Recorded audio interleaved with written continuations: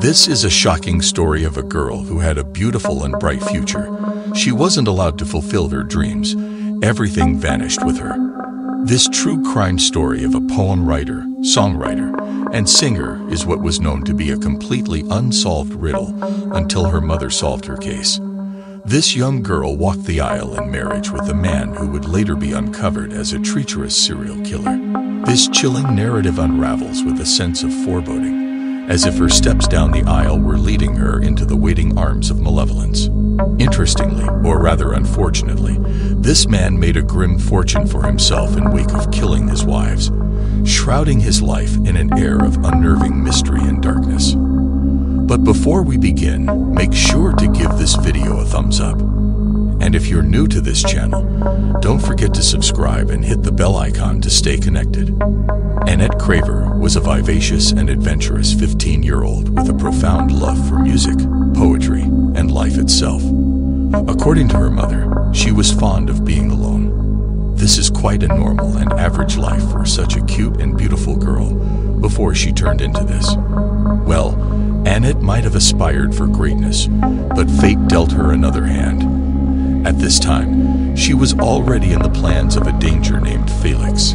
Felix Vail was a man in his early 40s who arrived at a Houston yard sale on a motorcycle at Anette's home. It was there that she lived with her mother Mary.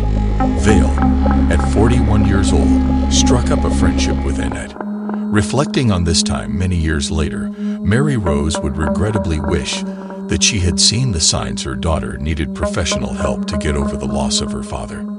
The sweet, innocent 15-year-old, Anette was depressed, vulnerable, and searching for someone or something to fill that void. Mary would later find out that Vail's intentions were not pure, and he just happened to be in the right place at the right time to take advantage of her underage daughter.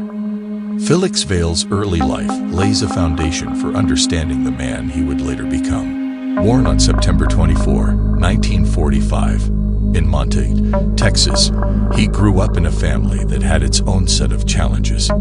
His father, Duncan Vail, was reportedly a strict and domineering figure, which may have had an impact on shaping Felix's character. His family life was marked by his parents' tumultuous relationship and eventual divorce. This upbringing in an environment of instability and conflict could have played a role in shaping his attitude towards relationships and women. Growing up, Felix displayed a tendency towards introversion and a certain detachment from others. Friends and acquaintances from his youth remember him as reserved and somewhat aloof. The shadows of doubt gathered like storm clouds as Mary mysteriously drowned while on a seemingly innocuous fishing trip with Felix. The chilling undercurrent of her demise raised eyebrows and sent shivers down the spines of those who glimpsed the unsettling pattern emerging in Felix's life.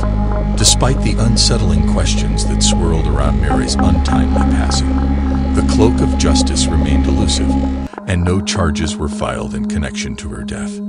It was as though Felix had danced on the fringes of darkness, leaving behind a trail of unanswered questions that only added to the disconcerting enigma that would later surround him. The years that followed were marked by a series of relationships and encounters with women. It was during this period that Felix met Anette Craver, the young girl who would later become entangled in his life in ways beyond imagination. Felix's ability to charm and establish connections with women appeared to be in stark contrast to the darker undercurrents that seemed to follow him. Unbeknownst to Mary, Anette would find Felix Vail exciting, charming, and present. Anette and Felix developed an intimate relationship even though Anette was underage. Felix manipulated Anette for months. Their lives intertwined seamlessly, and they continued to grow in their relationship. Was it toxic? Initially, they were just in love. Love can be intoxicating, but there was no sign of violence or abuse, as it was reciprocated by both parties involved. Anette and Felix set out on a journey filled with travel and excitement following her high school graduation. As at this time, the teenager was convinced she was ready to spend the rest of her life with this man. After that, she was never the same. Mary had saved up enough money and purchased a home for her and her daughter to start fresh. However, Anette never returned from her road trip with Felix. Worried and heartbroken, Mary received very few letters from Anette, until one day she received a letter from Anette asking for permission to marry Felix. They actually had a wedding, though not elaborate, but just to signify that they are now couples and ready to take the responsibilities that follows. They exchanged their vows when Anette was only 17, and their union seemed to hold the promise of a beautiful fairy tale. The air was filled with dreams and hopes, and for a moment, it appeared that their love was destined to be the envy of all who beheld it. Soon after their wedding, Anette would write to her mother with disturbing news. As a mother, Mary always had a gut feeling that something just wasn't right. About Felix, her concerns were confirmed, and she would have to fight for her daughter, or she would never see her again. Anette went on to say that after the wedding, Felix did a complete 180. Where he had been sweet before, he was now cold. He was controlling, abusive, and even forced Anette to go through with an abortion. For a time, Anette had the courage to leave Felix and went to live with her mother. However, that was short-lived. Felix walked straight into Mary's home she owned with Anette and manipulated her once again back into his life. Mary, heartbroken and not knowing what to do, gave in to Felix's demands. She signed the deed over to Anette and moved out. Mary could tell that it was clear as day. Felix had complete control over her daughter. From this point on, the narrative took a chilling and unexpected twist, forever altering the course of events. In the year 1984, when Anette was just 18 years old, she vanished without a trace, leaving behind a void that echoed with unanswered questions. The abrupt and eerie disappearance of Anette sent shockwaves through the lives of those who knew her. The community was gripped with a sense of disbelief and unease, struggling to come to terms with the idea that a vibrant young woman could vanish from the face of the earth without leaving a single clue behind. It defied reason and logic. It was as if she had been plucked from existence itself. The void left by Annette's absence was profound, and it was impossible to fathom that she could have simply disappeared into thin air. The absence of any trace, any hint, or any explanation only deepened the mystery. There were no ransom demands, no signs of foul play, and no indication of an accident that could have led to her vanishing. It was a puzzle that defied all attempts at solution. Felix Vail, Annette's husband, stepped forward with an explanation that seemed as enigmatic as the disappearance itself. He claimed that he had placed her alone on a bus bound for Mexico, a statement that immediately raised eyebrows and skepticism. The unease in her heart was compounded by a revelation from the past. Felix Vail had once been under a cloud of suspicion in connection to the death of his first wife, Mary Horton Vail, all the way back in 1962. The echoes of that chilling incident seemed to reverberate through time, casting a shadow over Felix's present. Adding to the sinister tapestry was the unexplained disappearance of Sharon Hensley, a young woman who had last been seen in the company of Felix in 1973. The threads of these disturbing connections wove together in Mary Rose's mind, forming a web of suspicion and dread that she could not escape. Mary Rose reached out to law enforcement agencies, imploring them to re-examine the cases of both Annette's disappearance and the suspicious deaths and disappearances connected to Felix. The road was not easy. She encountered skepticism, bureaucratic hurdles, and the passage of time, which had faded memories and lost crucial evidence. However, her efforts did not go unnoticed. Mary Rose's determination caught the attention of journalists, investigators, and advocates for justice.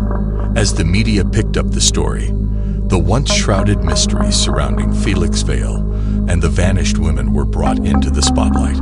The power of public pressure began to mount, and the authorities could no longer ignore the haunting questions that lingered in the air. With renewed interest in the case, law enforcement agencies reinitiated investigations into the past incidents connected to Felix. Cold cases were dusted off, files were reopened, and witnesses were re-interviewed. As investigations delved deeper, new witnesses emerged, each bringing a piece of the puzzle. Mary Rose's tireless efforts to keep her daughter's memory alive had catalyzed a movement for justice. The story that had once been confined to the shadows was now laid bare for the world to see. The once unsolved riddle was gradually unraveling, and the truth was inching closer to the surface.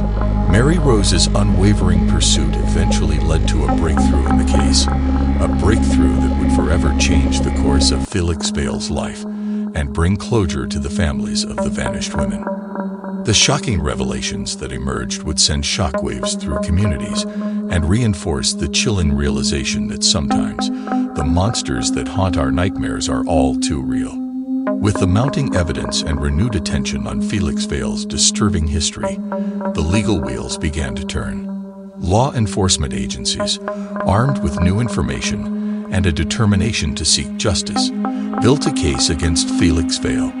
The once seemingly impenetrable facade that had shielded him from consequences was now cracking under the weight of truth and public scrutiny.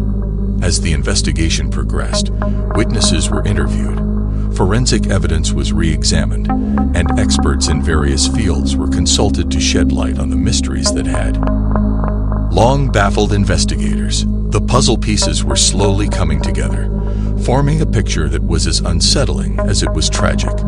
The legal proceedings that followed were marked by dramatic courtroom scenes and emotional testimonies.